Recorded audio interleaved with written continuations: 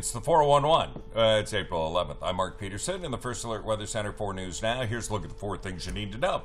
Yeah, it's a rainy start, no doubt about that. Then the winds are going to fire up mid-morning through the afternoon. Flood watch continues north of Deer Park, and we'll talk more about that. Plus, it'll be warming for the weekend. Now, we look at over the next 12 hours. Yeah, we're going to see the rain this morning by 9, 10 o'clock. We should see that taper off. And then the windy conditions this afternoon into this evening. Isolated thunder showers, a slight chance, but really maybe a kick of some light rain showers coming in this afternoon. Our high today is going to be 49 degrees. We look at that flood watch again from just north of Deer Park all the way up to Medellin Falls, Republic, over to Bonners Ferry. Keeping an eye on the fact that the rain there has been more steady than what we've seen in the Spokane area.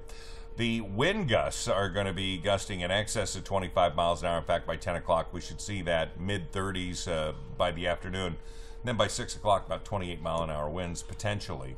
So we'll see that taper off and calm down, and that's going to be the good news there. Looking at the 4-day forecast, rainy and windy today.